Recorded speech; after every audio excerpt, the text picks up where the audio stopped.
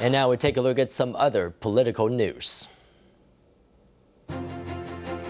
Criticism of Ma Ying-jeou continued today over the comment in his National Day speech that cross-Taiwan Strait relations are not state-to-state relations.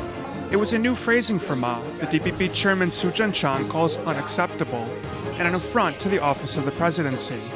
DPP Legislator Tsai Huang-liang feels the comment is a gift Ma is offering to Chinese President Xi Jinping in the hope of arranging a meeting.